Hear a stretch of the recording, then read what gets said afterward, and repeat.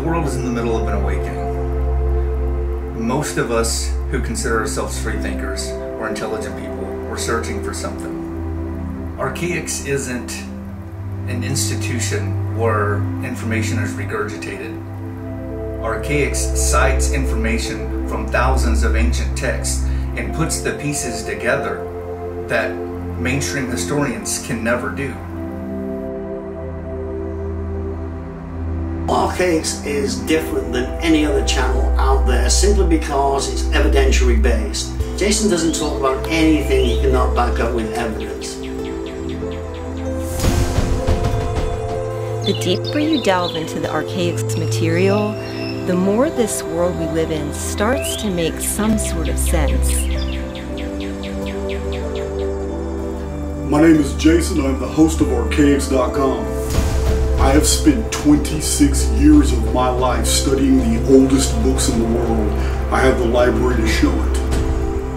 What I have found is that the history that we have been taught in the last century isn't anything that comports with what is in the old books. I'm telling you, my friends, our world is not what you think.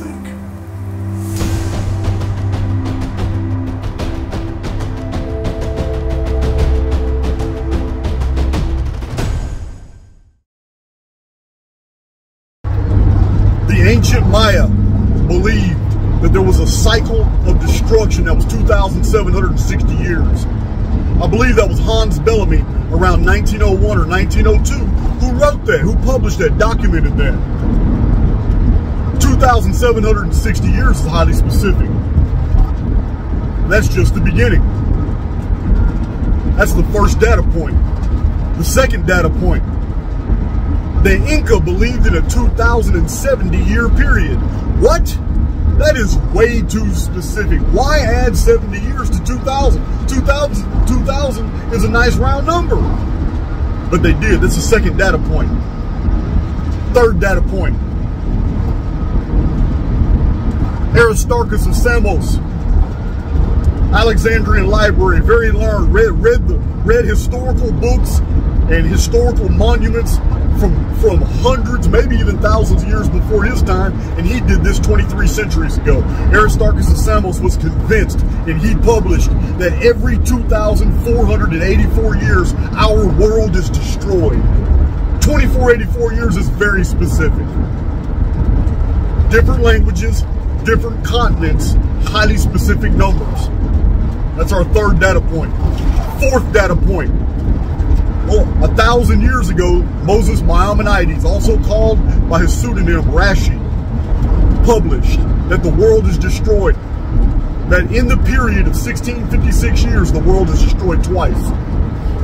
Well, that's interesting because 1,656 years is highly specific. Those of you who know your Bibles also know that's the length of the pre-flood world. So Rashi was half correct, right? At the end of a 1656-year period, which in Genesis, the whole pre-flood world is 1,656 years, we have a world destruction called the Great Deluge, collapse of the vapor canopy, the day the sky fell. But Rashi said the beginning of that period was a destruction as well. But I've taken flack for that. A lot of people don't want to believe what I'm telling them. But Rashi's saying it right here, and that's exactly what we find in the Bible. There are two schools of thought about the creation in Christian academia. Gap theory introduces a great cataclysm right after the creation. Causes vapor canopy, the firmament above, the waters below are divided from the waters above. Yeah, it's all there. But I've already discussed that in many videos. Adam and Eve is a reset story. So Rashi, Moses Maimonides is absolutely correct. But that's our fourth data point, 1656 being a very highly specific number. Nostradamus, Michel del Nostradome, said that there was a period before the flood that was important. He wrote this in a letter to King Henry IV. What was that period? It was 1,242 years. Again, fifth data point. Here's a number that's highly specific. Highly specific numbers are not random, my friends. You have some explaining to do, but let me go on to the sixth data point. The sixth data point in this challenge is that, as I've explained to you guys many times, We have chronographical material from the ancient world that specifically dates the Ogaigian deluge as occurring in the year 2208. That's a highly specific dating. 2208 is said by many other authors to be exactly 1687 BC. This lines up perfectly with W.J. Perry's research, Children of the Sun.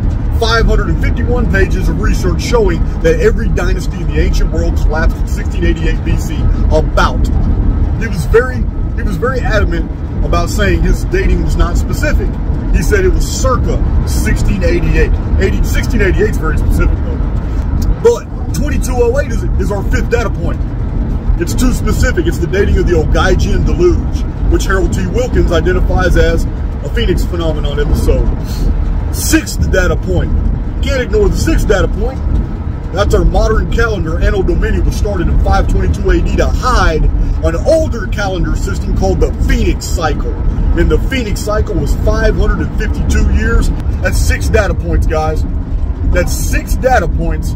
And the 552-year cycle, you already know, is exactly how many years it was from the Great Flood in 2239 BC to the Ogaigian deluge in 1687 BC. It was precisely 552 years. It's the old Phoenix cycle system, which was 552 years before Phoenix appeared again in 1135 BC and devastated the Mediterranean, which was 552 years again before 583 BC when the sun darkened and stopped the Medes and the Lydians in a major battle, and was recorded on the monument of Yasilakaya in the days of Nebuchadnezzar II.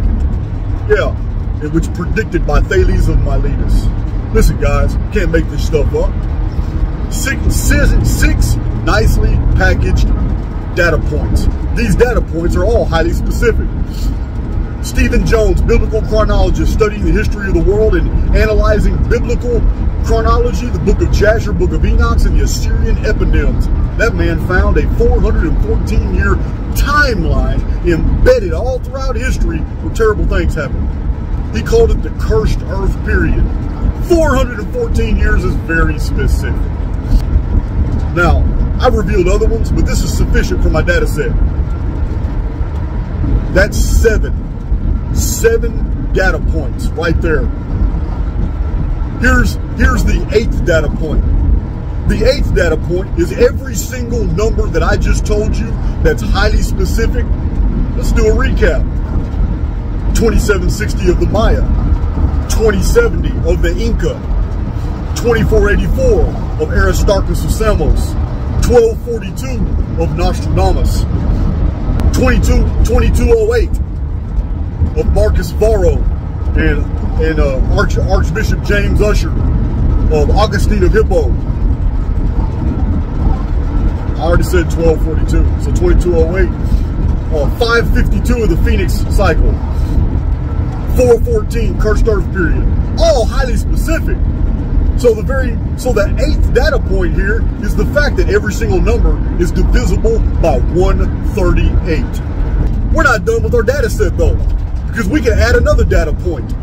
And that data point is really interesting. That data point is that there are old Jewish traditions that the angel of death visits destruction every 138 years. Angels get kicked out of heaven and they have to stay banished for 138 years because they revealed to Lot that Sodom and Gomorrah were going to be destroyed. And they were punished for that. They weren't supposed to tell anybody. This 138 years then, we can ignore the fact that the Great Pyramid is patterned in dimensions of 138, as I've shown. We can ignore all these. We can even ignore the entire 138-year history of the Phoenix. Yeah, 3895 BC, 2653 BC, 2239 BC, 1825 BC, 1687 BC, 1549 BC. The Phoenix was documented in all these years. 1411 BC. Yeah, guys. 1135 BC. Sure was. 583 BC, 445 BC, 307 BC. Han Dynasty, 169 BC. 31 BC, the ancient Americas are destroyed. Olmec civilization collapsed. fiery red dragon appears over Egypt during the Battle of Actium, major earthquakes level Olympia in Greece, and it's one of the worst series of earthquakes ever recorded in Judea. 31 BC was terrible. Hell yeah. 246 AD, 378 AD, 522 AD begins the Dark Ages, the creation of the Anno Domini calendar to hide the Phoenix calendar. That's why the papacy did it. We can ignore the entire Phoenix chronology, guys. Ignore it all. Just using this one data set. For those of you that have taken the Phoenix data seriously, as you should, our reaction should not be so serious. Let me explain. I have said over and over in my videos that the Phoenix phenomenon is discriminating. It's not what you think. Initially, my research showed some very harrowing material. These great destructions, periodic, these 138-year resets. But the more I analyze the data, the more I see that this phenomenon is very, very discriminating. This is how this should translate to you.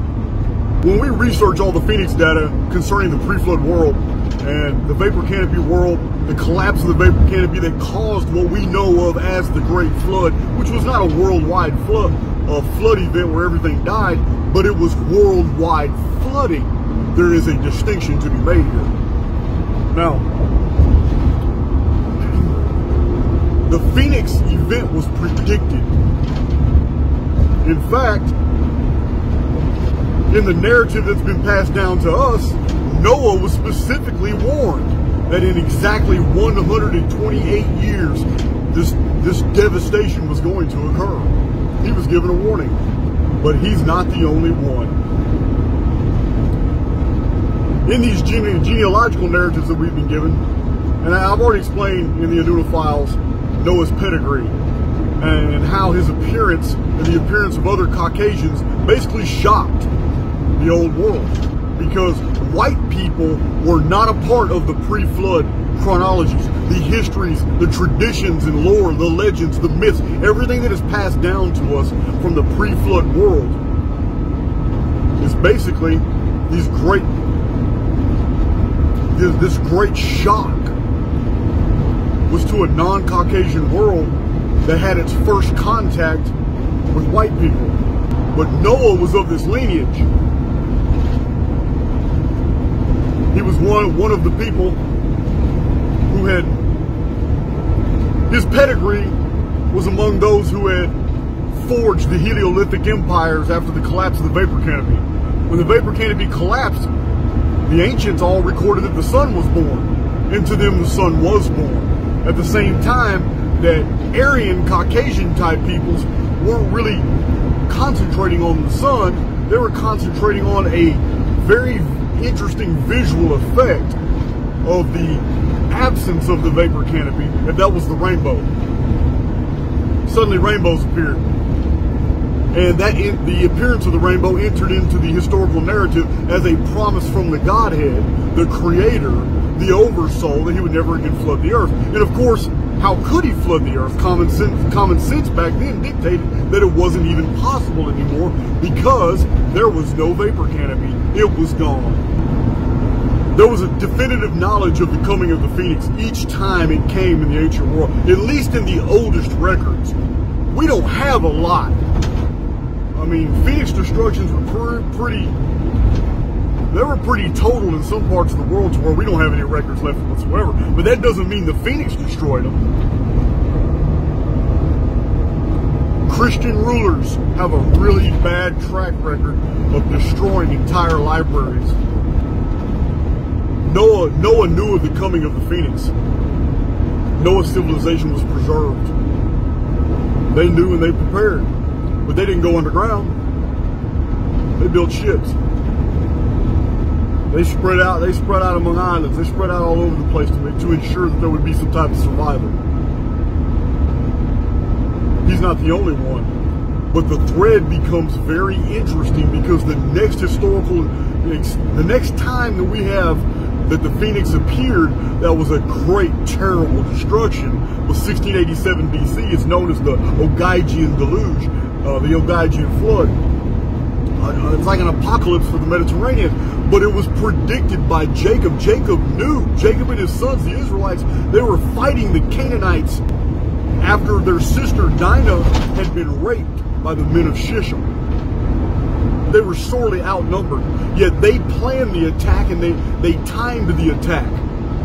And as the Israelites were about to attack the Canaanites, who outnumbered them 10 to 1, all of a sudden the sun darkened.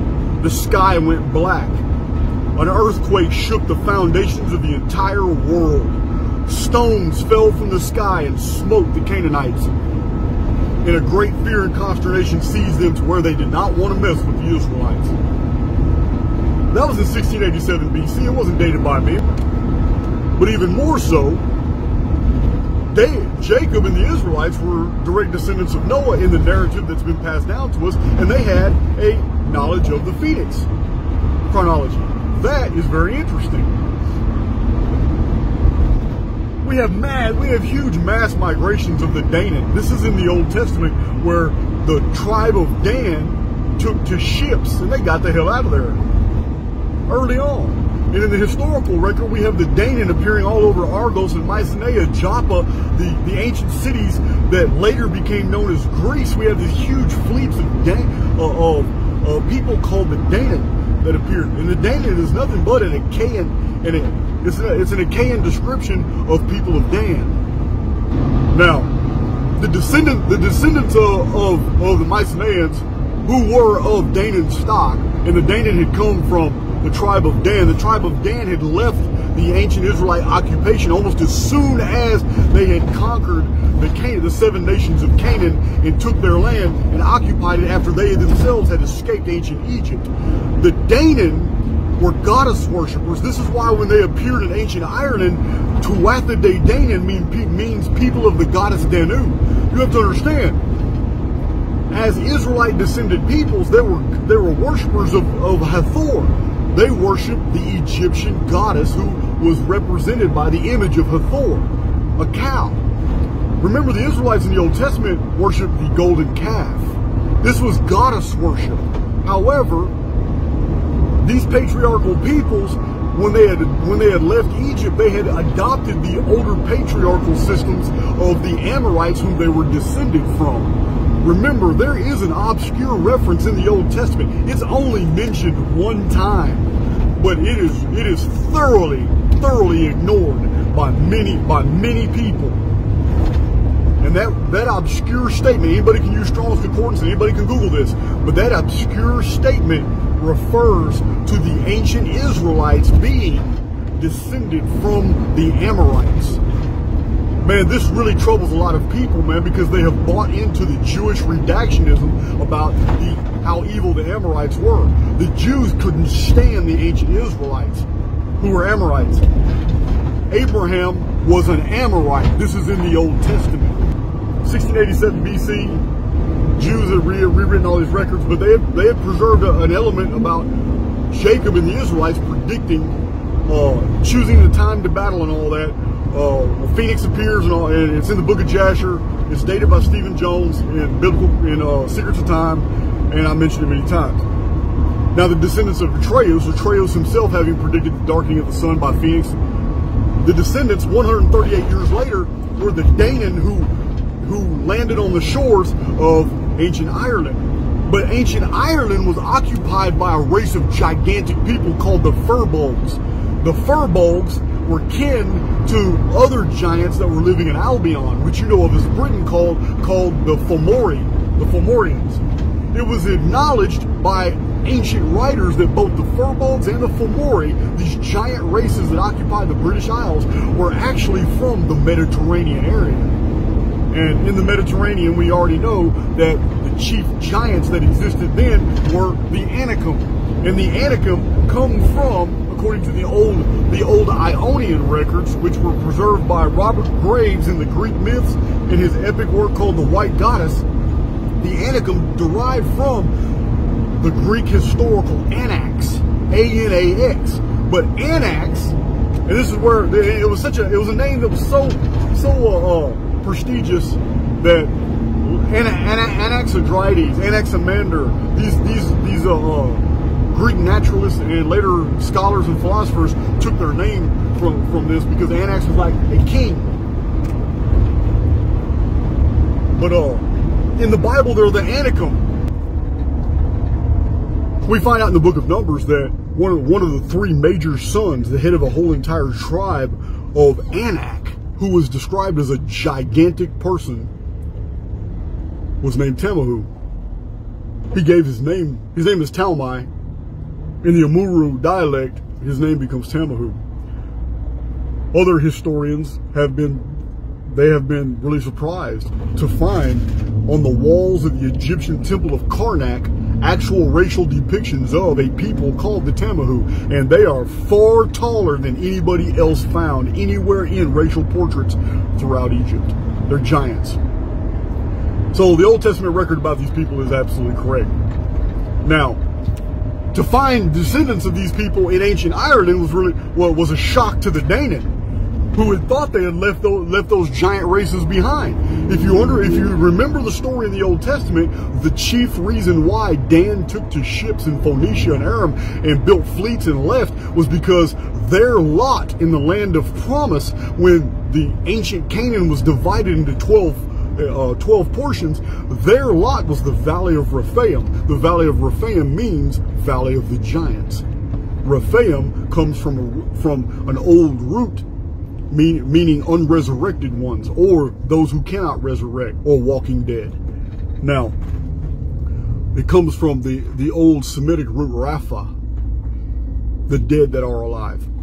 So, I'm telling you all this because the history of the Phoenix was preserved only through Israelite descended peoples. When the Tuatha-De Danann, who were still worshiping Hathor, the cow goddess of ancient Egypt, arrived in ancient Ireland and fought, they got their asses handed to them by the Furbolgs, which is exactly what they were leaving behind in Canaan. They didn't want to fight giants. They didn't want to fight giants, but here they are fighting giants now.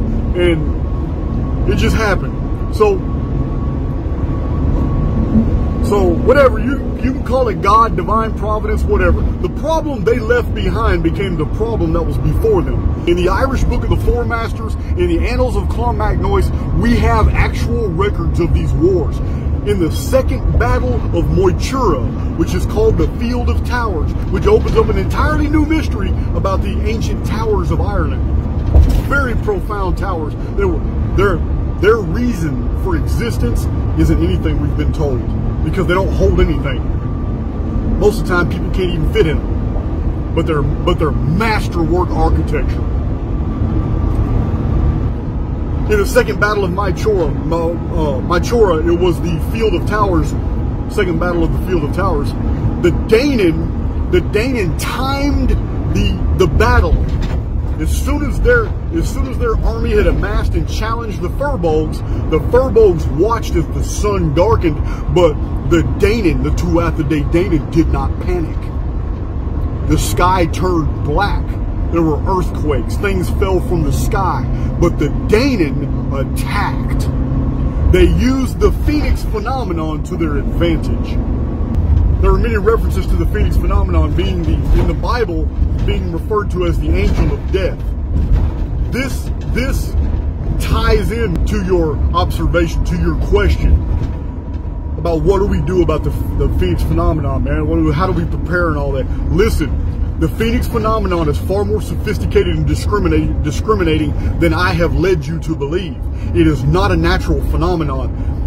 Do you remember the story in the book of Exodus where the Israelites painted lamb's blood over their doors, and anyone with lamb's blood over their doors, do you remember what happened? When the angel of death appeared in the sky, and the sky went dark, and the 10 plagues occurred, what happened? I'm going to tell you what happened. When the Egyptians were being slaughtered in the streets by supernatural phenomena, when things were running around Egypt and killing indiscriminately, the angel of death left the Israelites alone. And that's exactly what's going to happen in 2040. The book of Revelation is very clear about the apocalypse is going to be affected against the rulers of this world and those who follow them. But it's also very clear that 1/4 of the entire world's population will die. But you have to understand that when we're talking about a quarter of the world's population will die. Do you have any idea how many people die every single typhoon, every time a typhoon appears in Bangladesh? Those people don't bat an eye at 230,000 people dying. China, the floods in China killing people, they never accurately report the death tolls. Never.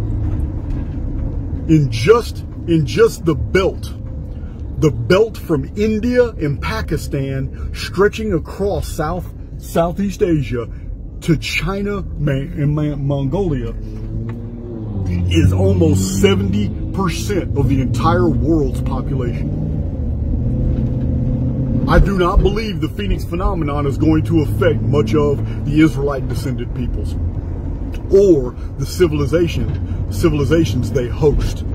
This means that that type of protection, that discriminating power of whatever the Phoenix phenomenon is basically going to preserve the Western world. I know it sounds weird, but I'm also cognizant of very specific prophecies of Nostradamus and where the areas that are affected are going to be. Several large cities of the Western world will sink. They will be destroyed. But I'm not sure about losses of population among Western peoples. I'm just not sure. I don't see it. Not even Nostradamus talks about that. He talks about mass migrations. Nostradamus is very specific about the 2040 through 2046 period. He describes not a mass death. He describes massive migrations because certain areas of the world have now become uninhabitable. And this is a repeat of what occurred in the ancient world when there were fleets, massive amounts of people leaving North, Central, and South America and going to the old world. So in that story of the Exodus, we have the information that's presented to us that the reason the ancient Israelites were preserved was because they had put this blood over their doors. This lamb's blood. I don't believe that actually happened. I believe that was later invented. It's a later invention to explain why the Israelites had been preserved. These Amorite Hurrians that were occupying the Goshen area of ancient Egypt where the Great Pyramid was. The Colburn Bible describes the Exodus event in detail. It talks about what really happened. It gives very, very interesting details from a non-Jewish rabbinical redactionist perspective. It's very interesting. This is why I value the Colburn Bible, because we have something closer to the truth than we do the biblical version, which was designed to control how you thought events unfolded. The blood over the door was added by later writers to describe how it was possible that Israelites survived a cataclysm that Egyptians did not. So, my point here, for those of you who want to read a more historically accurate version of what had the cataclysm in ancient Egypt when the doom shape appeared, which was the Phoenix phenomenon, which is in the Old Testament the angel of death, which chooses who dies and who doesn't. Listen, it's really been eye-opening to me as I go over since I opened my office, since I unpacked all my research and I now have it accessible to me. I can go through my Phoenix notes and I see all these notes that I've taken over the years that I had totally forgotten that I had written down. But anything, I don't know what inspires me to write down certain facts that they're tangential or they have they're so disconnected from anything that I was researching. I don't know why I wrote those notes down. But in retrospect now, I see it. It's all very clear to me. Now, concerning the doom shape, the phoenix, and its discriminating nature, this is what I believe is going to occur in the year 2040 in the month of May.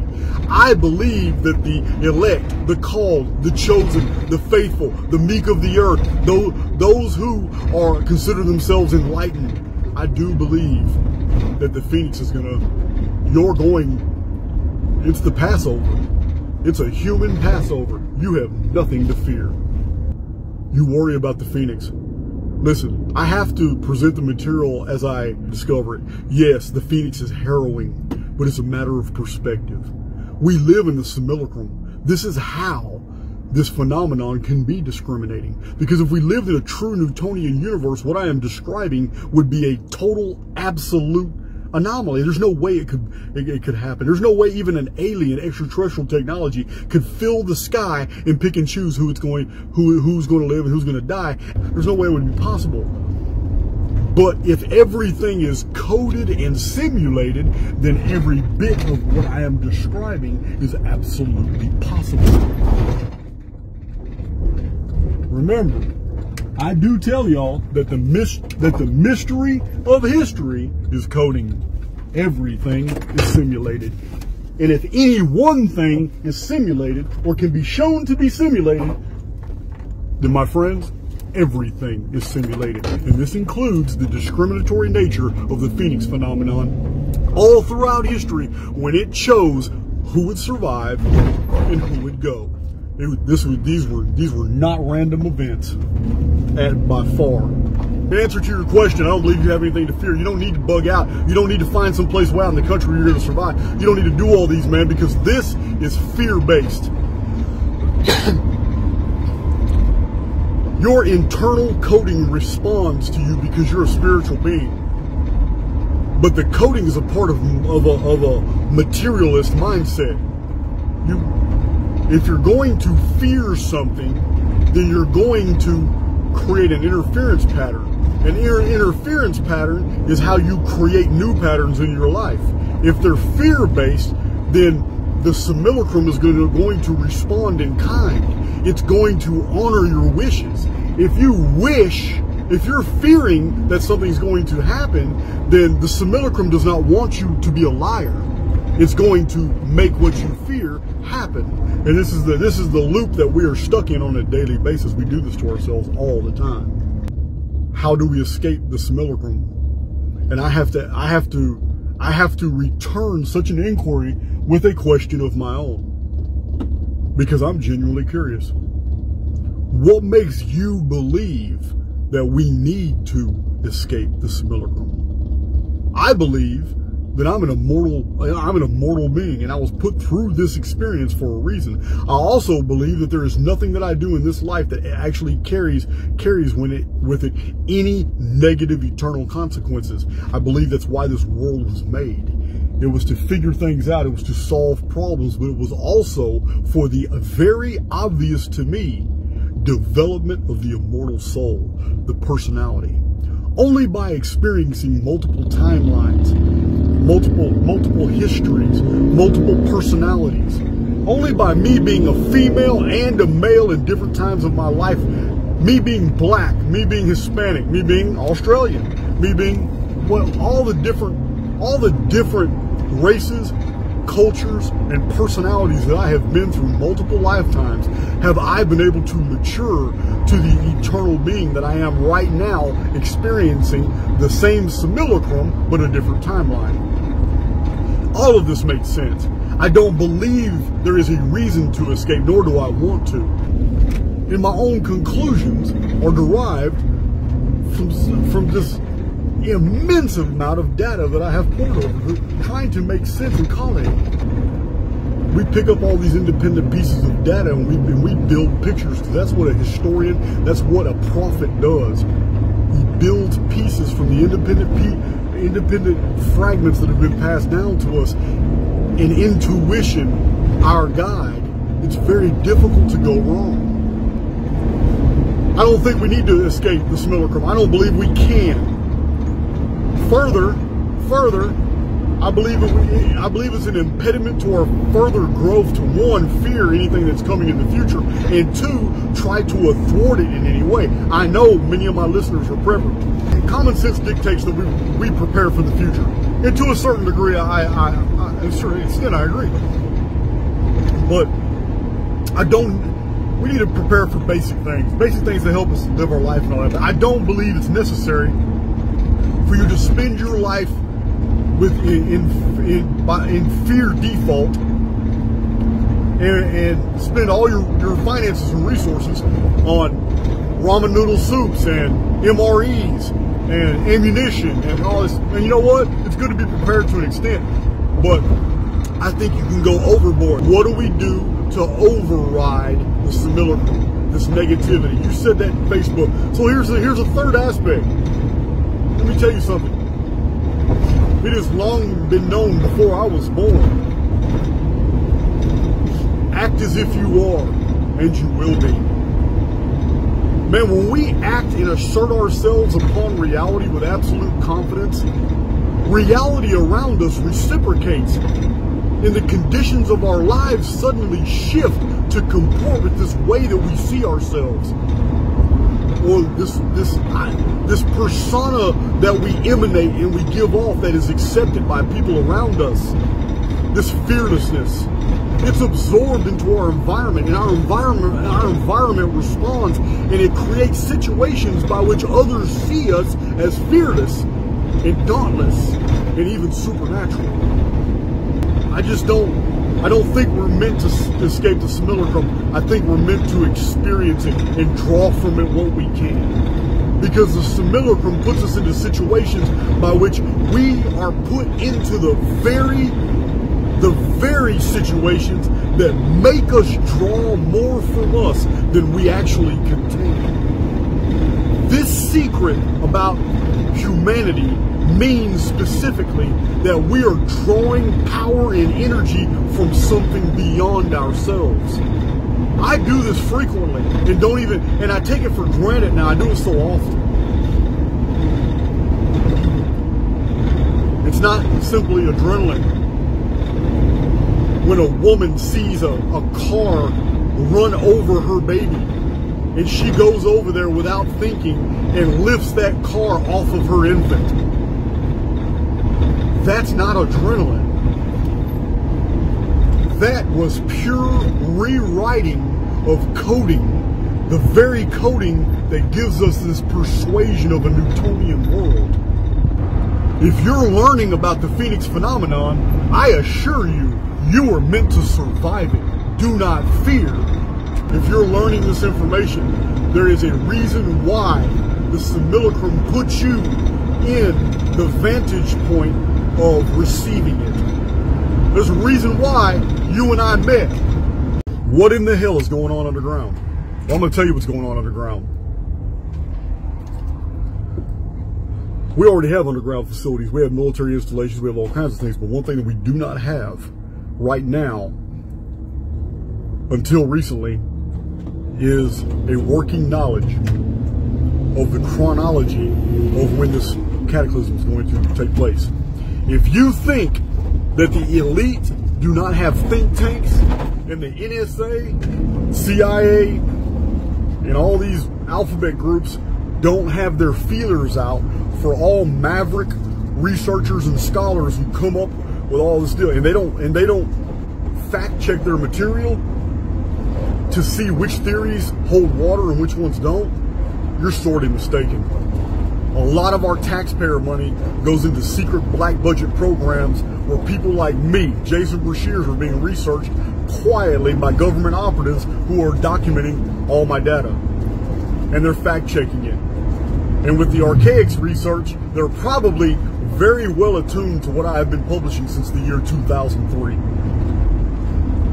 Don't forget, people, I've showed you in the Archaix Facebook group, Matthew Devereaux has posted it, actual article published in Nature magazine, one of the most prestigious peer-reviewed magazine in Scientifica. And they critiqued one of my theories in that magazine. Who am I? I was in prison when they did that. And yes, they talked bad about my 2046 date. They said it was bullshit. It's nothing. But you know what? Back in 2003, I had a workable chronology, but I didn't have all the data I have today. But the very fact remains is someone thought I was important enough in 2003 to be attacked. A prisoner in a prison cell coming up with a theory, and someone took my theory and I drew it in chart form, and they released it on the internet, and they made a bunch of copies and sent it as an email campaign in 2003. And in 2004, it was in Nature magazine. I've already posted the article, actual pictures of it, and what they said. The reason I'm mentioning that is not because I have some hyperinflated ego, but to let you know that my theories have already gained attention. You have to understand, somebody has actively spent money on a campaign to denigrate me on Amazon. I have some terrible reviews. Now, people in Archaix and on YouTube who have actually ordered or read my books have nothing to say but praise. Because the Archaix research, I chase my source materials. I don't just cite something because I found it in a book. I order the books I find that are mentioned in books. I make sure they say what they said they said. I am an impeccable researcher. I dot my I's and I cross my T's. Because if I'm ever put into the position where somebody's going to accept one of my challenges for a debate, believe me, they're going to walk away changed. They may hate me, but that's okay. But I refuse to walk through this life making the claims that I make without being able to defend them to anybody who wants to stand before me. I have no problem with debate or contention. I have no problem embarrassing people either, especially those who believe they know but really haven't done the research. All the data is there. There's nothing theoretical about mathematics. It's all causal. But what's happening underground is not taking out satanic facilities to rescue children. That's all bullshit. It's all cover story. These detonations that are being recorded on YouTube by many YouTubers, because because they're putting out basically the same signatures and they're at the same depth, is because somebody is taking me seriously, and not just me, but others who put out information like me. I don't know who they are, but I'm pretty sure they're out there. They're getting ready for May 2040. Now, because of some of the data that I have divulged, that I've discovered in Rosicrucian texts and beliefs, and the Masonic Order of the 33rd degree, I even put that in a video. I am 100, because it is a phoenix. I do believe that the elite have been in possession of much of the data that I've discovered and found, and this is why so much of that data has basically it's opposed in academia, such as there's been a tremendous amount of money spent trying to convince the public that Thales of Miletus in 585 BC merely he's the first person to predict an eclipse, but eclipses were being predicted centuries before Thales, and Thales was very adamant that it was not the moon that was darkening the sun. Everybody knew what eclipses were 500 years before Christ. That's ridiculous. But that's what they want you to believe, because they don't want you to understand the alternative. So the alternative is what Charles Fort has documented so many times. That something, not a member of our ordinary solar system, and not the moon, passes over the surface of the sun and darkens the entire world for a 2 to 3 hour period. Whatever that something is, it's gigantic. So, needless to say, trolls come from the underworld. So do the elves. They come from Niflheim, land of the fallen ones. Our underworld is ancient. David Hatcher Childress has done a fantastic job amassing over 20 different old books from early explorers in Peru and Bolivia, and shows sophisticated, technolithic, amazingly precise underground tunnels. The reason they were found and they could be entered is because in 1687 BC, the entire continent of South America, Peru and Bolivia, suffered a upheaval. So these underground bases, they're being prepared. Underground facilities are being prepared basically to house many of the human race. I don't know who's making them. Might be good guys, might be bad guys. Good guys might be taking out the underground bases. Now, people want to call them DUMBs, deep underground military bases. I don't like the term. I like the more ancient term of ARCs.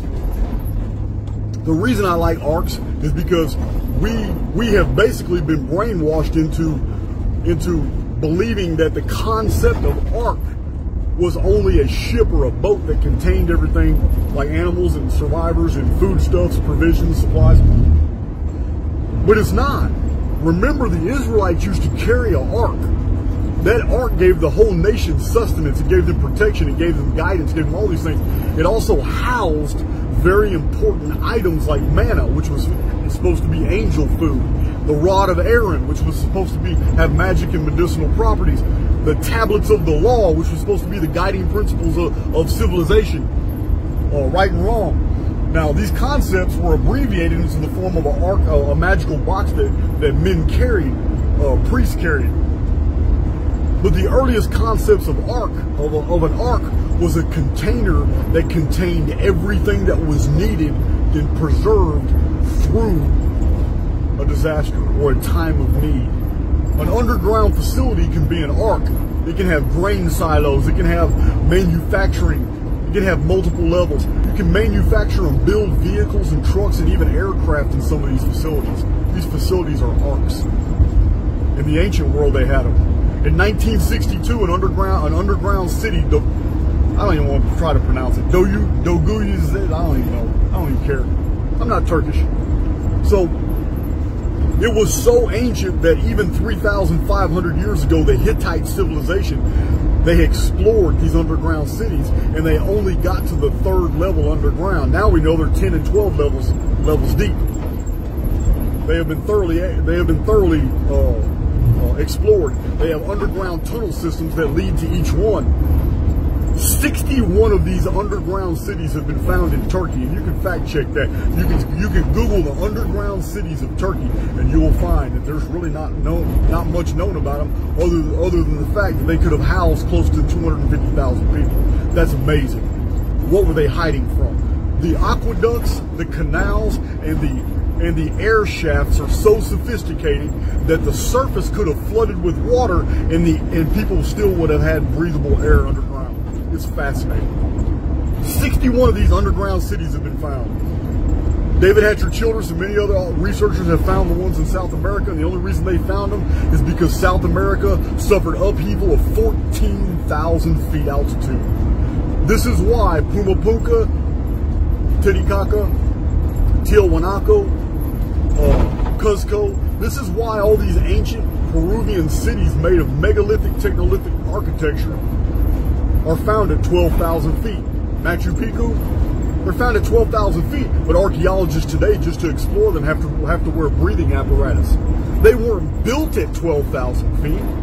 We know that for a fact because many of these ancient Peruvian cities have fossilized coastlines around them. Whoever is visiting our world, they're not coming from space and they're not coming from the stars. They are contained inside this holography with us. They have long lived in our underworld.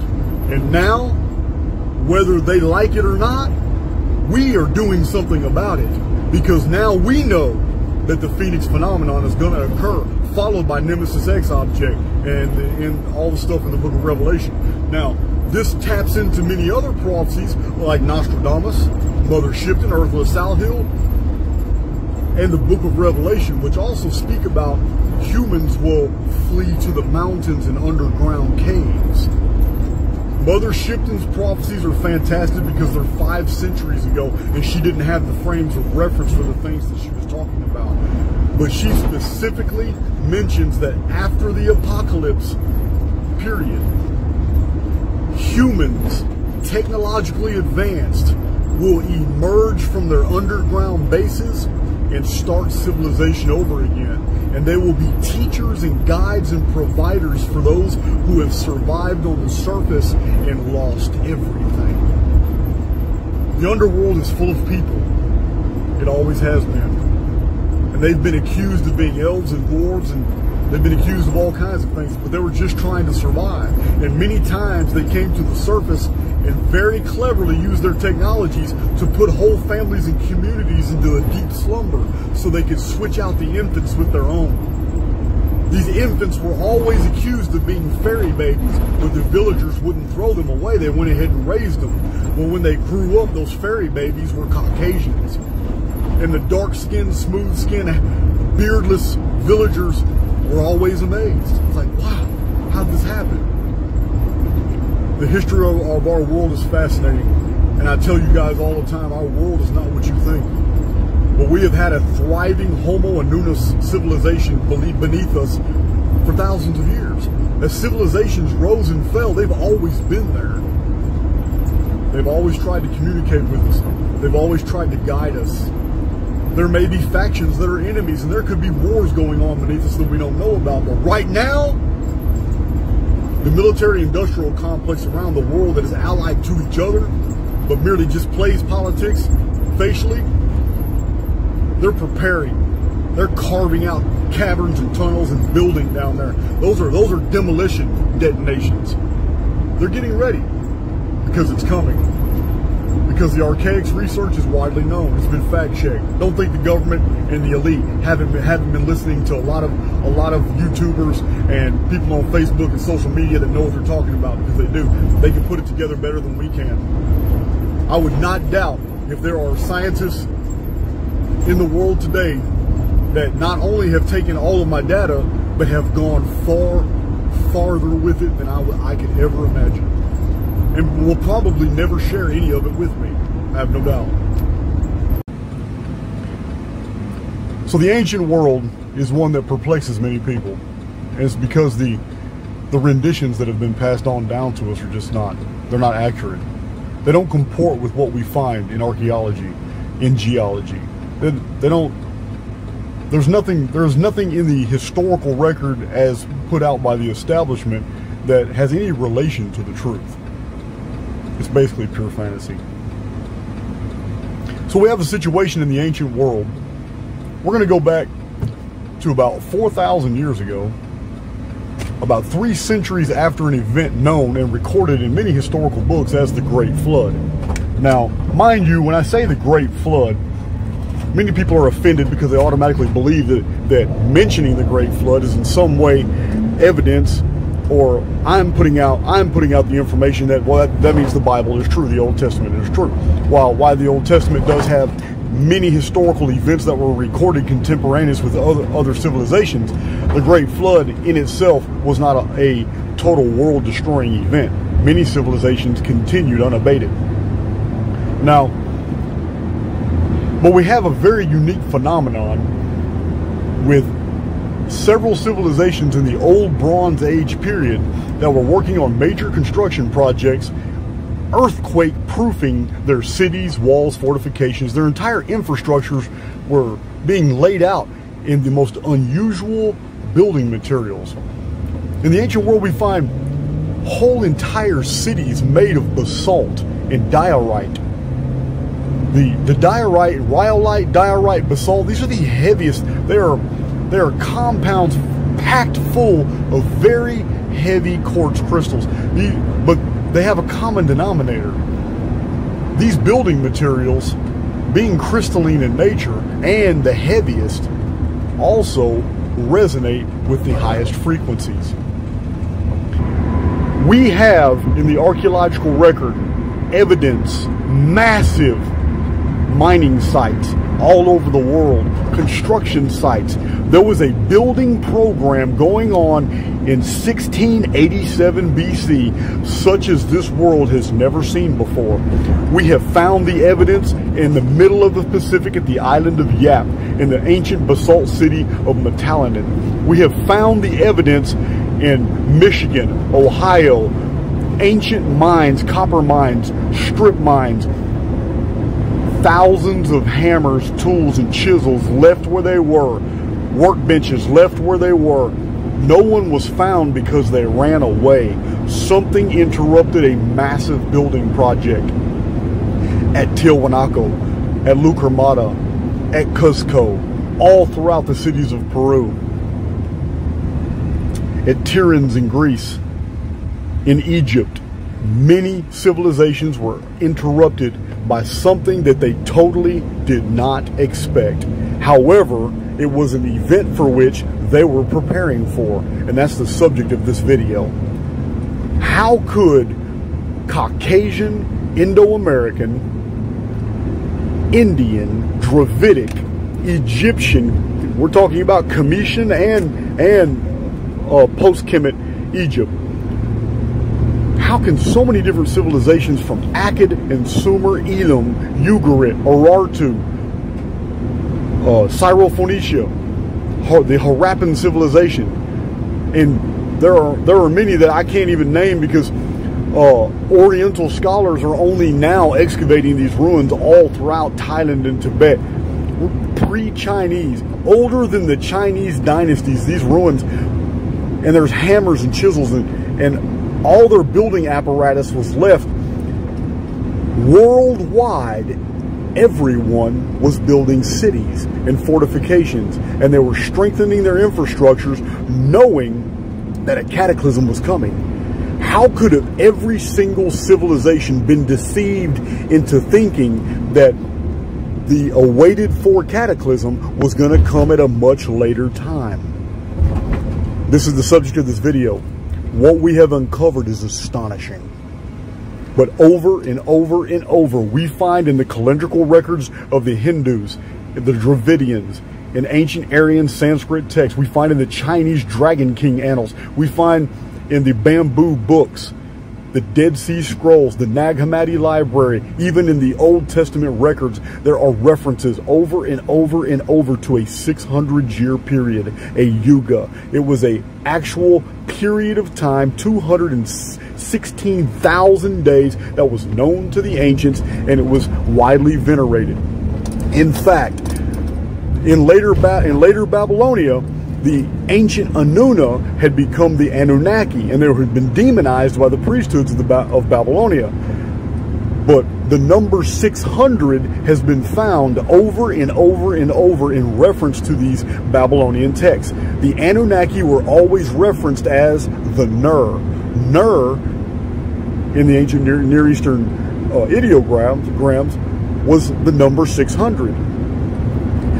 There are several invocation texts that have been found by Sumerologists and translated, and they are baffling because they are prayers to the Anunnaki calling them the Holy 600 and how they had wrought destruction on mankind's cities, and it's really astonishing. But we have J.D. Parsons in the 1800s, who did extensive research on Near Eastern studies of traditions, worldwide cataclysms, and he came to the conclusion that there was a belief system in the Old Bronze Age that pretty much held that the entire world, old world, was structured on a calendar where major events happened every 600 years exactly. Enter in the records of the Old Testament. When we review the chronology of the Old Testament, we find some pretty peculiar things, such as we find out about the Nephilim and the giants, and we learn that the sons of God came down and they copulated with the daughters of men, and they begat giants and all that. But in the Haggadah text and in the rabbinical literature, in the book of Jasher and the books of Enoch, we're giving a date. We are told in the genealogies exactly when Enoch was born and when his father was born and when Enoch died.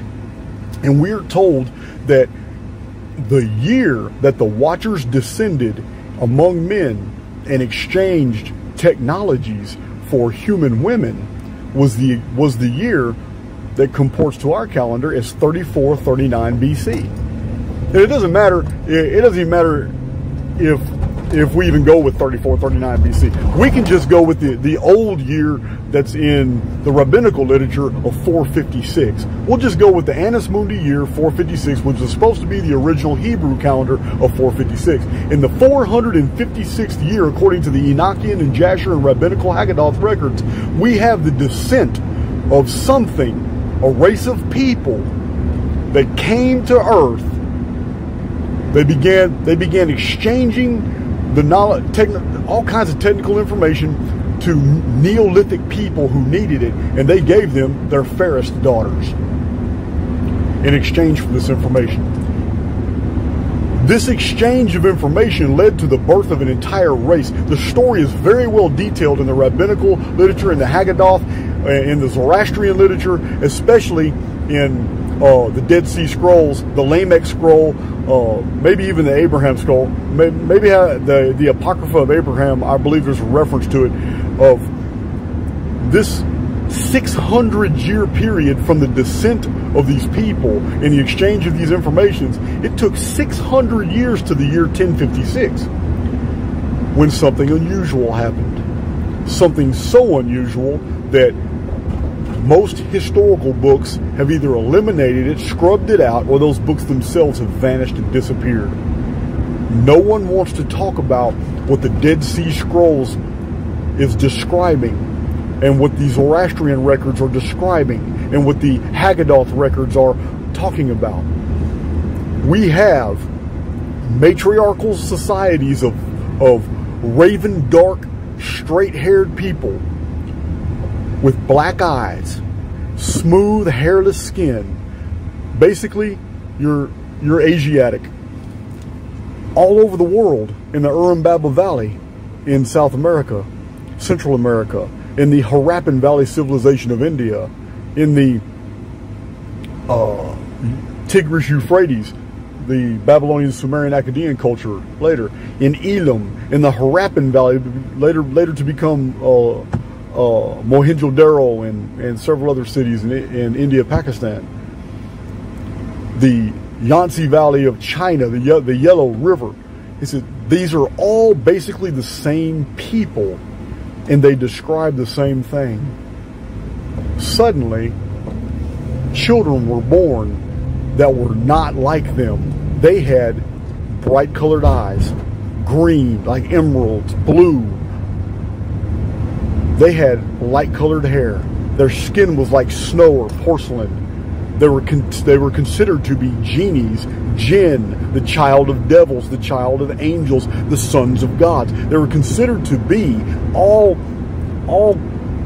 they had to be the progeny of the visitors because they were so unlike them. But it was ordinary women of Asiatic descent that were having these children,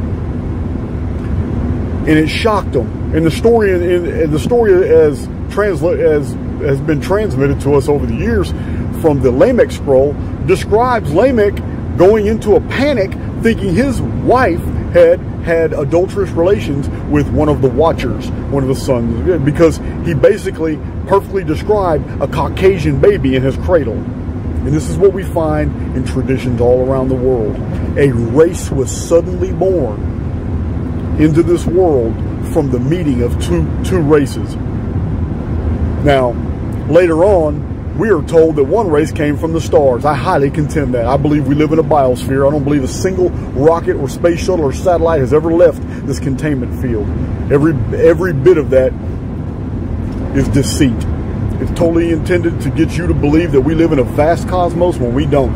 While the containment field that we are in, like a Dyson shell, may exist within a vast cosmos, what we're inside does not.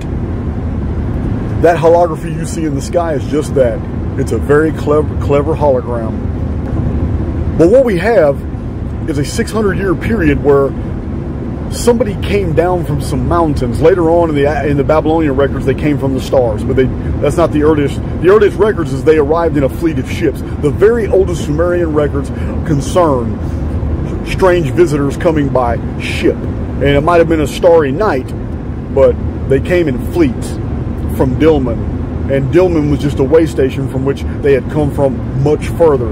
And in my own research, I show that much further was North America, where their entire infrastructure had been buried in a phoenix cataclysm, where the ground had vibrated and the air had vibrated to such a high resonance that everything material sank about 60 feet. And when the noise like a trumpet stopped, everything hardened. Because once dissonance is created out of resonance, what you have is a return to normal. When solid objects are vibrating at super high frequencies, they can actually pass through each other. This is why people and animals and architecture can sink 40, 50, 60, and 70 feet into the ground if the sound is vibrating and the resonance goes that deep into the topography. Well, what we have is a 600-year period, and it was very important to the ancients because to them, it was a 600-year period that marked the appearance of benefactors, people who brought civilization, people who brought ships and marketing and farming and planting. They brought everything the Neolithic hunter-gatherers did not possess. Later on, they became gods and all that, but the original story was a race of people of very fair features showing up on the shores in 5 different river valleys around the world and basically taking over, but peacefully, by the exchange, by trade. Setting up trade alliances is what they did. Now, exactly why they wanted daughters, maybe they wanted to intermarry, they wanted to strengthen their own numbers, and couldn't do so because they were mostly males. That too is supported in the historical record. We do have many traditions from the Mediterranean world that concern a ship appearing at the dawn of a nation's beginning, and that ship always contained 50 males, and they were led by a hero. And the personalities of those males had developed over time into a mythos, such as Jason and the 50 Argonauts. And Jason's not the only one. There are many other traditions involving a ship appearing with 50 men on board at the beginning of a country's inception. So this 600-year period wasn't the first. It was confirmed in the ancient mindset by a second event, which also happened exactly 216,000 days later in the month of May, on May 15th. In the year 2239, which was in their calendar the year 1656. The year 1656 is the Hebrew year, rabbinical year, for the Great Flood. This was 1,200 years from the descent of the gods from the mountains or the oceans or wherever they had come from. Which leads into our next chronological mystery. The Kali Yuga, the yugas of the ancient Sanskrit writings, the Mayan texts, the Olmec calendar. We have references over and over and over to ages in triplicate or ages in the singular, all being 432,000 days. This is my chief argument against Sitchin's chronology. Zechariah Sitchin was a man of genius for having put together everything he did, but he's also a man. He committed errors just like I have committed errors. Now, I don't know why Sitchin promoted the theory he did when Eupolemus and many other ancient writers all corrected this problem. The day count system was known in antiquity. They did not recognize years because they lived beneath a vapor canopy. That vapor canopy prevented seasons from occurring. We had a marine atmosphere, a very thick, miles-thick mesosphere that trapped greenhouse gases, ambient radiation. People, animals, and flora grew to absolutely astonishing sizes. Zechariah Sitchin had access to all this information. He knew that the oldest calendars of the world did not recognize the year. They were on day count systems. The evening to the morning was a day. Even the book of Genesis in the creation account does not factor in years. They don't care. The writers and the scribes were copying from older Babylonian records where it was admitted that time began, the concept of time began not annually, but annularly. It was a day. It was diurnal, meaning the night began the day. The world turned, which was an illusion. It's all a part of our holography. Remember, we're not on a planet spinning. We're not on a ball. I used to believe all that. We are in a containment field that's absolutely still until some type of cataclysm protocol is enacted. We're in a contained biosphere, like a Dyson shell. There's no escape from this materially. All escape is done internally. So in the ancient mindset, we have these 600-year periods, but the year to them was 360 days. It was the degrees of a perfect circle. 360 times that the sky turned. Because remember, these are the earliest calendars of the world did not factor the moon, the sun, didn't care about none of that. The oldest calendars we have on record counted days, and they used those day counts as revolutions of the stars. The 600-year period had so impressed the ancients that they had developed many different calendrical systems for them. And you will find the number of days in 600 years to be 216,000 days exactly when you go by the old stellar calendars that they use, because they did not incorporate a year of 365.25 because they couldn't. They weren't prophets. They didn't see the future. The 365.25 day did not enter into the historical record until the month of May in the year 713 BC. So in 1687 BC, we have a situation where the civil engineers, the priesthoods, the government, all those in the know, the elite, they knew they had 48 more years because of a 3,000-year history that showed that significant events that altered their infrastructure always happened at 600-year intervals. And 5 of these had happened enough to give them the confidence in building a calendar that reflected this. And this is all in the Babylonian records as the Anunnaki Ner, the 600-year period, the great year of Flavius Josephus, and many other ancient authors.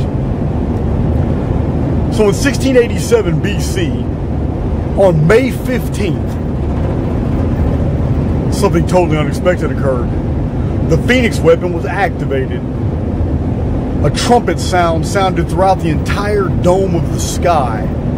Buildings vibrated. People fled in terror. Some people, where the resonance was the highest, actually disappeared straight into the ground. Some buildings came apart. Others, with some fantastic geopolymer jointing, stayed intact, and we find those at Teotihuacan, Tiwanaku, at Cuzco, at Pumapunka, and many other ancient sites. So in 1687 BC, totally unexpected, 3,000 years of expectation vanished. They were caught totally unaware.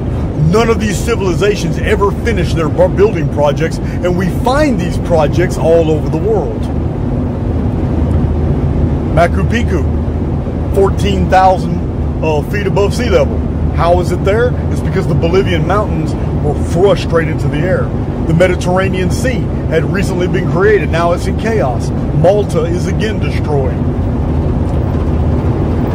We have the evidence of that destruction worldwide. In my book, When the Sun Darkens, I list many of these cities and civilizations that all met their end. W.J. Perry wrote a 550-page book about the collapse of the Bronze Age civilization. All the dynasties at the time called themselves children of the sun. W.J. Perry is a scholar. His resources are all cited within my research. He himself had absolutely no idea why it happened, but he dated the total collapse of the old Bronze Age civilizations. Worldwide, every civilization died in the year 1688 BC. That is profound. W.J. Perry had no access to the Phoenix research because I had not yet been born when he wrote that book. I was born in 1973. So many other authors like Hans Bellamy, who's almost no one's heard of, Horneberger, there's more. You know, Immanuel Velikovsky, everybody knows his name. There's so many of them that Charles Hapgood, These people put together theories not knowing the Phoenix research, and yet they hit the dates dead on. It defies coincidence. You know, as I say in my other videos, you know, too many coincidences exhibits no coincidence at all. It's the exact situation with this Phoenix cataclysm in 1687 BC in the month of May. 1687 is the date on the Chinese, no, hey, you have to forgive me here, please don't be offended, Mwangahandi tablets. I don't really know if I said that right. The bamboo books, they all date this terrible cataclysm that occurred and altered the mandate of heaven. It was 1687 BC. Stephen Jones dated the great sun darkening and rocks falling from the sky and all kinds of cataclysm, earthquake that destroyed cities in Canaan. All this happened 1687 BC. His chronology is very precise. So we have here an interruption of an expected calendar. To me, this is evidence just like the meteorite that disrupted the army of Mithridates about to defeat the Romans. And then 10 years later, the tornado that appeared between Mithridates' army and the Romans. Again, we have outside, seemingly natural occurrences that completely stop major events from occurring. And we have this over and over again. Twice, the Mongols attempted to invade Japan. Twice in a 10-year period. Their entire fleets left and they were wiped out by typhoons. Had they have landed, Japan would have been Mongolian. There are so many natural events in the history of our world that have been recorded and been recorded as events en naturel, but they weren't. They were interruptions. Something wanted to maintain the holographic status quo, or they wanted to cause a change in the holography. I was inspired to do this video because somebody had asked me a question about what about after Phoenix? What can we expect? One of my subscribers sent me a series of emails that were very, very, very interesting. But I already had the answer for it. I didn't know, because sometimes I have to be triggered. In the preface to the Nostradamus book, which adds much more on the Phoenix phenomenon, I painted a very gruesome picture of what we can expect in June of 2040, a month later. A lot of people have not liked reading those 2 pages. In those 2 pages, I painted an elaborate picture showing that the fracturing of our infrastructure is going to cause gangland dictatorships to arise. Neighborhoods will fight neighborhoods for resources. Stores will quickly empty out of all perishables. Roving bands of people will become marauders, land pirates. People who are preppers today automatically assume that because they're well armed and they have guns and they've got boxes and boxes of ammunition, that they're going to be safe and they're going to be all right. No, you're not. You're not. A knife or a staff with a blade on the end of it, like a spear, is going to be a far better, superior weapon than a rifle or a pistol. I'll give you an example. In the city of Houston, I don't live in Houston, I live far north of Houston, but Houston's a huge metropolis, and believe me, if all supply lines collapse, you think those people are going to stay in 1st, 2nd, 3rd, 4th, 5th ward? You think they're going to stay in the inner city? You think those people in the suburbs are going to stay there knowing that 250,000 people are going to be kicking in their doors?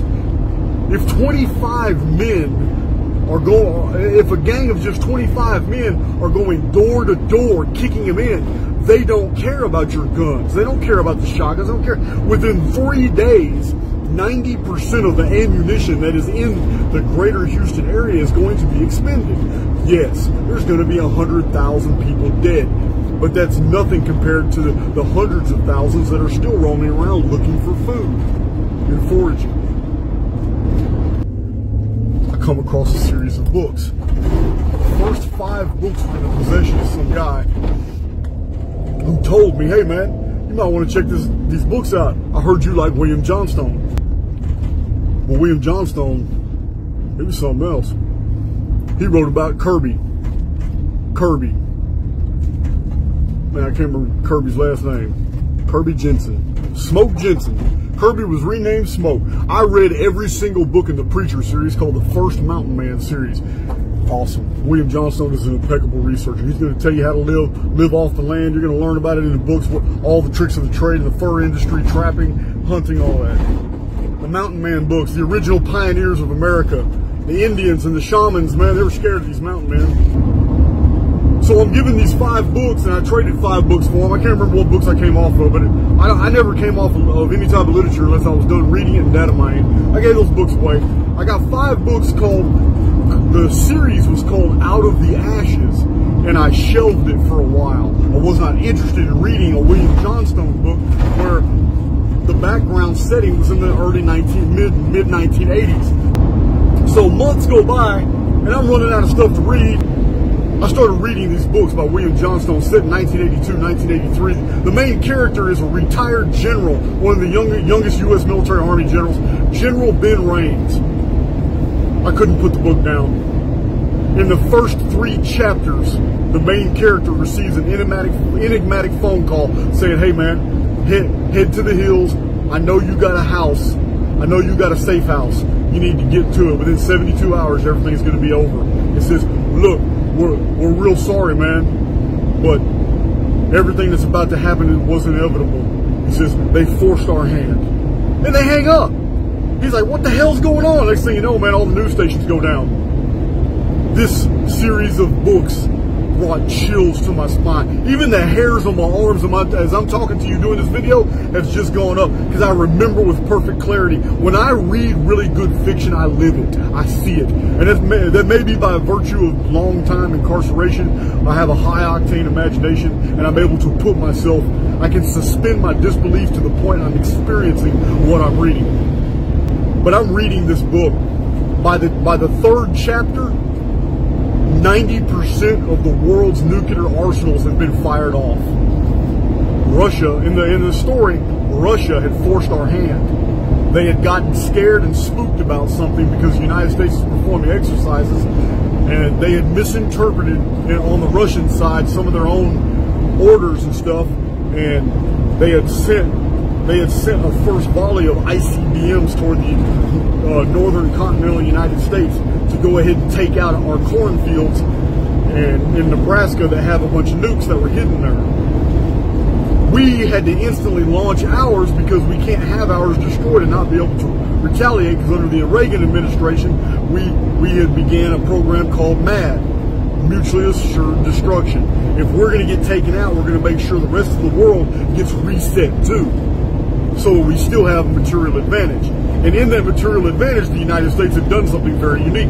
Now, William Johnstone was revealing some very real stuff in his books. He has been commended by the military. He has awards for how realistic his stuff is. Many of the municipal airports that have been built all around the United States that seem to be innocuous, they seem to be ubiquitous, they seem to be just out of the way, underneath those old airports, under the taxiways, are storage depots put there by the U.S. military. Armaments, guns, munitions, foodstuffs, MREs, cases and cases and cases of tents and iron supplies, wood to build things with. Everything's been put there. There are thousands of these locations all around the United States. It is designed that way because it is known that in the future a time will come when the United States people and the military are going to suffer a reset. But unlike other resets in the past, we will have the necessary infrastructure and building materials all set in place. Yes, some of those places will be destroyed. Others will be perfectly intact. The general population knows very little about these.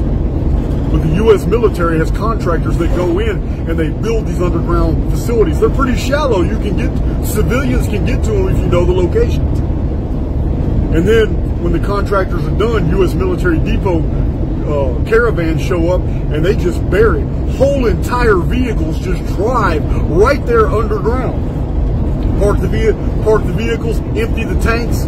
They have fuel depots, everything's there. Octane boosters are ready to be added to old fuel. Diesel fuel's all there, because most military vehicles use diesel fuel anyway. If any of you want to really enjoy a fascinating series of books, it ended up being 24 books. I know this for a fact because I read all 24 of them. I ordered them from prison. William Johnstone paints a picture of exactly what the United States is going to be like after a reset, after a Phoenix event. And really, paradoxically, the series, the entire 24-book series is called Out of the Ashes. That just shocks me. It just blows my mind, because that's what the Phoenix is. The Phoenix symbol is a world that is destroyed, and how the survivors come back out of the ashes. It's just awesome. Out of the Ashes paints a picture like I did in my Nostradamus book. Superdomes turned into terror fields where gangland dictatorships watch blood sports. Captured people are forced to fight to the death. They fight against animals, they fight against machines, they fight against each other. It's a whole cyberpunk society all over again. It is absolutely fascinating. I paint this picture in Nostradamus and the Planets of Apocalypse, but I would have never been able to, in a million years, put together what William Johnstone did in 24 books, showing how cannibalism, cults, and strange religious orders appeared. Ex-military guys all got together and started whole new militaries. Race wars developed. People were segregated. Chinatowns became places where other races couldn't go.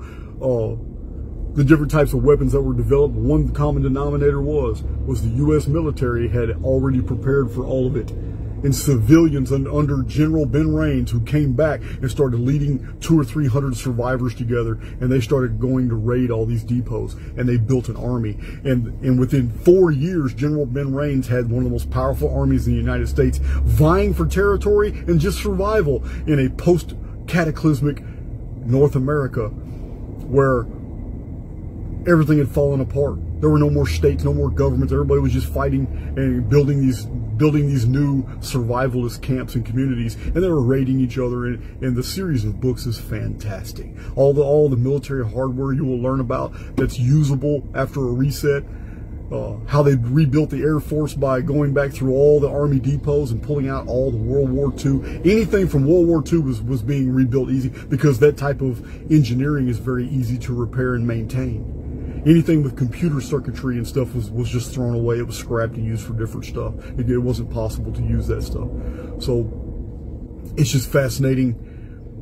He's very graphic about what happens to the children, how women are sold for chattel property, how weapons are exchanged for people. Slavery is strong in his books. The type of fighting styles. It's William Johnstone's book, Out of the Ashes, is absolutely awesome. I just wanted to tell you guys about that, because there is a fiction writer out there. He's dead now, but he did produce a 24-book series. And if any of you want to know what it's going to be like for the first four or 5 months after a Phoenix reset, you need to read these books, because he did a much better job than I ever could. The simulacrum is our present existence. It is an editable existence. It's edited by us from within it, immersed in this Maya, this world of illusion that we are jacked into through our central nervous system. But it's also controlled, observed, and edited by humans on the outside. We are living in an ancestor simulation. Now, this simulation or series of timelines has gone through multiple edits. From outside the context of the simulation, these are just programming edits, because we have figured things out and it's time to move forward. There's no reason to rerun past simulations, so we have a new starting point. But we have to edit it. We have to edit in the new starting point at a certain area. Like if 3,343 years of history have passed, and all the timelines now that we have lived through them all, we see and we've observed, now we see, okay, well, cool, this is the series of output that we were looking for. We can survive this, because that's what these simulations are all about. It's about human survival on an oncoming event. I call it the Nemesis simulation, because it's all about the foreknown collapse of a binary star and how it's going to affect both solar systems. How one solar system is going to die, and how we can get those worlds away from the dying star to the star that still remains, without creating all kinds of solar system wide cataclysms. So the Phoenix phenomenon is initiated by something that is hidden in the sky. The starry canopy is not real. When you go outside your backyards and you look up at 2 o'clock in the morning at that beautiful array of luminaries in the sky, you are looking into a multi-tiered hologram from the inside of like a toroid shell, a Dyson shell that's in the shape of a toroid. And you can thank Stephen Walsworth for putting me on that one. I have been really looking into the toroid geometry, and it does explain our anomalous situation. But the Phoenix phenomenon is a weapon hidden in the sky. It's activated every 138 years, but it does not mean that it affects everywhere every 138 years. It acts with discretion. When it activates, somewhere on this world is going to suffer mud floods, volcanic resurfacing. They're going to suffer liquefaction. A horn blast from the sky is so loud and deafening that solid objects liquefy from vibration. People, biology, we're made of biological shells. Well, it's very hard to bring something that is made of almost all liquids to bring it into resonance with a solid. If a horn blast from the sky is deafening and it's hitting a certain decibel level, then glass is the first, crystal and glass is the first, and then all stone and then metal. It will vibrate at the same frequency. It will all be in resonance. When it does, everything loses its physical properties. The vibrations become so intense, the ground, the bedrock, the foundations of buildings, pyramids, pyramidal structures, ancient cities, wagons, wheelbarrows, whatever's on the ground, it just sinks. It just goes straight in the ground. The problem is the humans, it takes a while for them to build up in resonance. Can vibrate a human completely out of existence. We're made of liquids. Animals and humans, we're made of liquid. This is the reason why humans are able to get away. Humans to cover their ears and run and get out of the region. Or go into a body of water where the resonance won't be applied. It'll actually be dissonance. So while everything is sinking, like Göbekli Tepe, like Mohenjo-Daro, like many ancient Sumerian cities where we found whole libraries buried intact at Nippur and Ur and Uruk and Nineveh. This liquefaction sinks the constructions of men, but the people themselves escape, or they just vanish. I'm not really sure, because we have found many underground cities and places, and archaeologists even theorize, absolute bullshit, they even theorize that places like Göbekli Tepe, because it was completely buried in mud that turned to dirt, solidified, was actually done by the people themselves before they left, which is a ridiculous notion. To have buried Göbekli Tepe in dirt would have required more labor and more man hours of work than building Göbekli Tepe itself. Catalhoyuk as well. Same theory. It's stupid. The Phoenix phenomenon every 138 years acts with discretion, meaning we are being observed. When we hit a certain technological capacity, or when we hit a certain area of enlightenment in the collective, not in the individual, but in the collective, the Phoenix phenomenon activates as a reset protocol. It's devastating.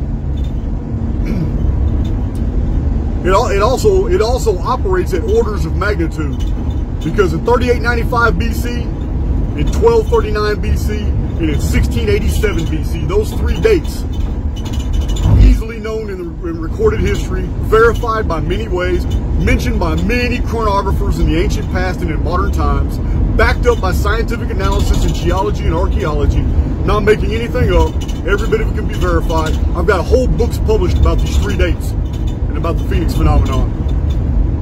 Those 3 dates were pole shifts. They were devastating. Truly horrific what happened. Don't have any evidence of liquefaction on those dates, but the liquefaction events seem to be highly localized only in certain areas. They are not hemispheric. Every time the Phoenix phenomenon occurs, humans see it coming first. The first thing that's noticed is that all the red stars in the skies, which are, astronomers call them variable stars. Variable stars are not like other luminaries. Variable stars are called variable stars because they change their magnitudes, which is very unusual. Meaning sometimes they're very, very dim and sometimes they're very, very bright. In my Dark Realities video, I explained that these luminaries aren't true stars. These are local objects that are very close to our atmosphere. The Phoenix phenomenon is created by a holographic projector system. What I am describing is something that is technologically advanced. It's inside the simulacrum, or it's outside the simulacrum, but it creates phenomena optically and physically that's inside the simulacrum. Right before Phoenix happens, every time in the month of May, every 138 years, all the variable stars, they start tripping. They start getting bright and dim, they start flashing, and then all of a sudden, a fiery red dragon form appears in space, in the heavens, as seen from the surface of our world. Sometimes it devours the sun, sometimes it devours the moon, sometimes it darkens the sun and it turns the moon red. But every time, right here in our world, we suffer red rains, red mud, red fallout, red ash, all kinds of stuff falls. And like, since 1890, when we've been recording meteorological events, it's been reported by the media that it's always dust from the Sahara. My friends, the Sahara has white sand. Red dust is not going to come from deserts that are covered in white sand. These dusts are coming from the skies. They are not coming from anywhere on this world. Just like frozen tadpoles, frozen insects, fish, they come from the skies. They don't come from anywhere else on this world. There aren't enough typhoons and tornadoes and cyclones to suck up all the fish from the sea that have been rained on different countries. Yes, my friends. Another aspect of the Phoenix phenomenon are strange things falling out of the sky. So, every 138 years, this phenomenon, this engine apparatus hidden in the sky can activate.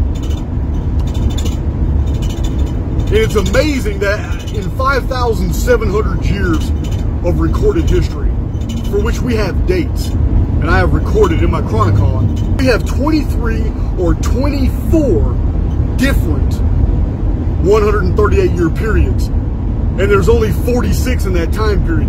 That's phenomenal. The reason it's phenomenal is because thousands of libraries have been destroyed. Thousands of book burnings and purges. Christians blame the Muslims and Muslims blame the Byzantines, the Eastern Orthodox Christians, and the Romans blame the Carthaginians, and the Carthaginians blame the Romans. Phoenicians had vast libraries. They blame the Italians and the Greeks for stealing their copies. Library of Pergamum, it was sold to Carthage. Romans ended up getting that. They burned a bunch of those. Christian book burnings went on for over 1,000 years, and that was absolutely necessary. It was necessary because when the Christian chronographers like Justin and Augustine rewrote all the histories for Constantine and added in all these pseudo-histories that didn't even exist concerning Jesus, and they added in all these miracles and all these apostle deals that never were in the original text.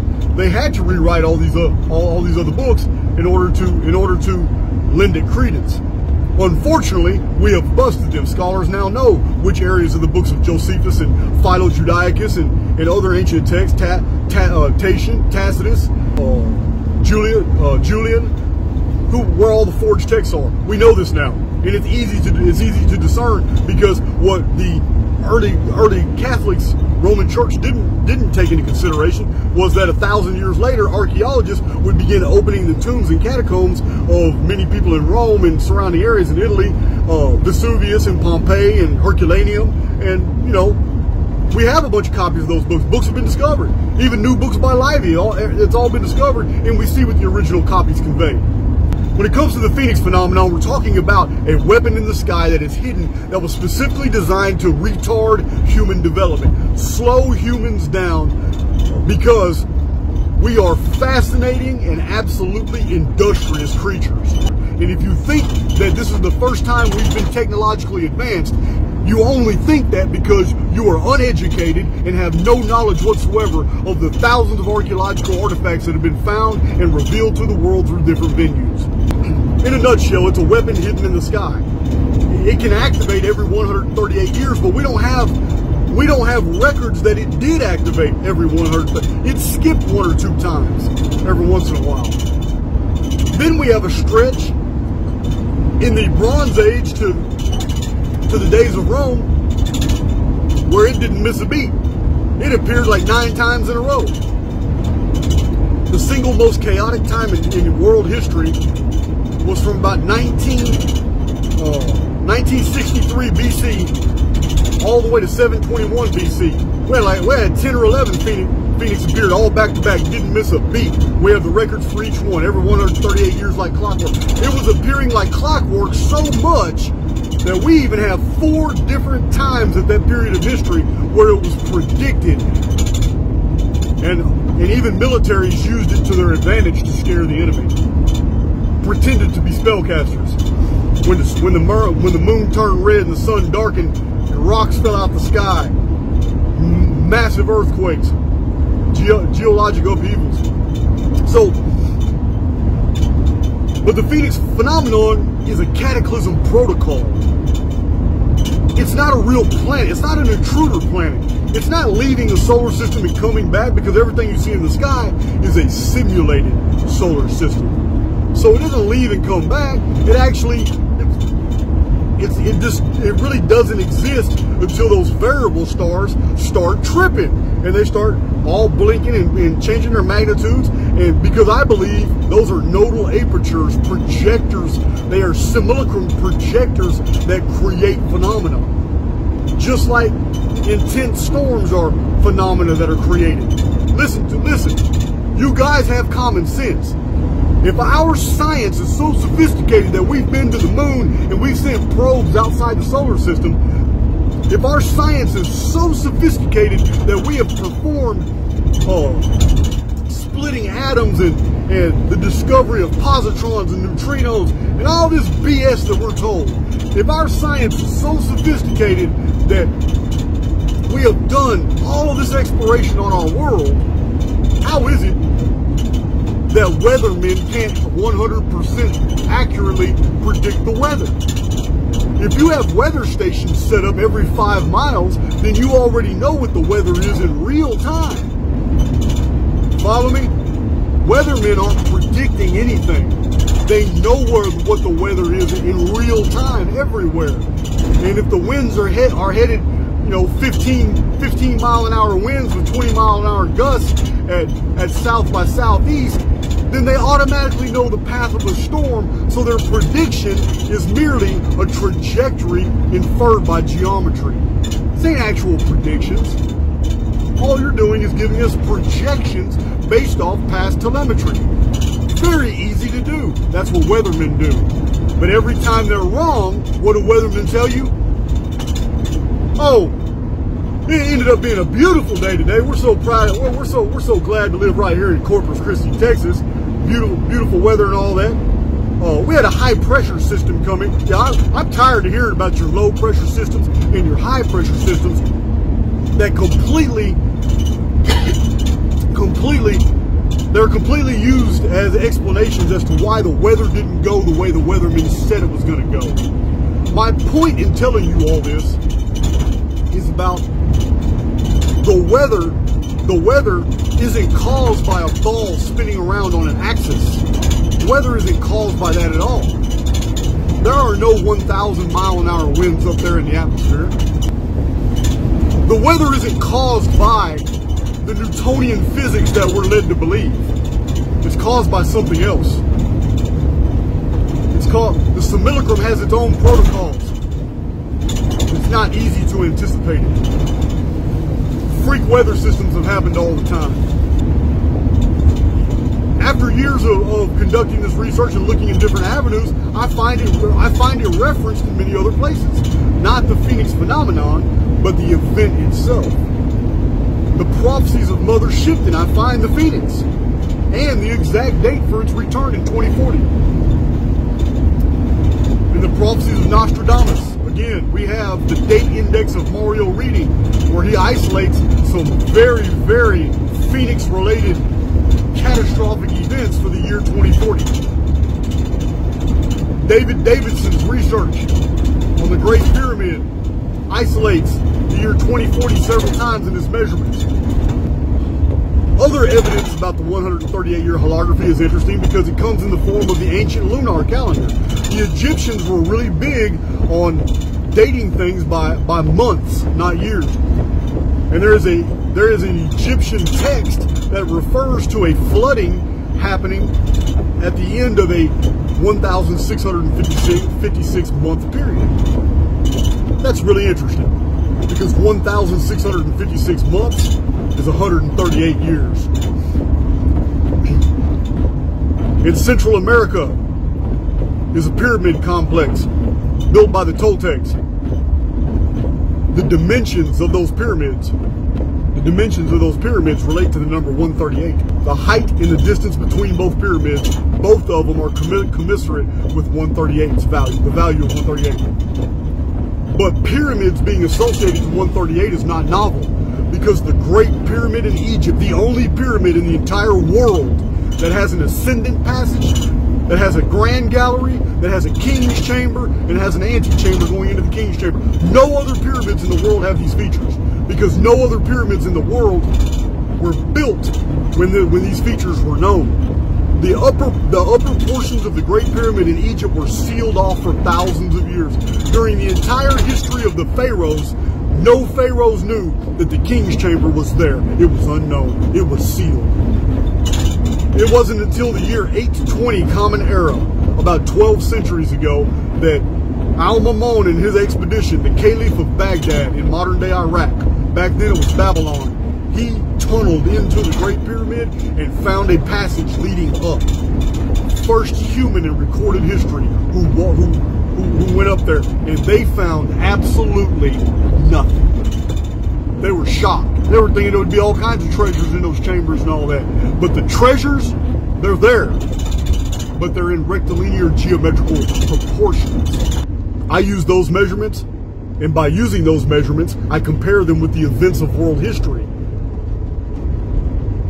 I can pretty much map out the entire history of the world using the Great Pyramid. It's not even a mystery to me no more. The Phoenix phenomenon is a discretionary phenomenon. It picks and chooses, or its controllers pick and choose what it's going to affect. That's unusual. But the discretion goes even deeper, because I have provided evidence in some of my videos and posts in Archaix that the Phoenix phenomenon may be a benefactor weapon. A benefactor created the Phoenix phenomenon or hijacked it in order to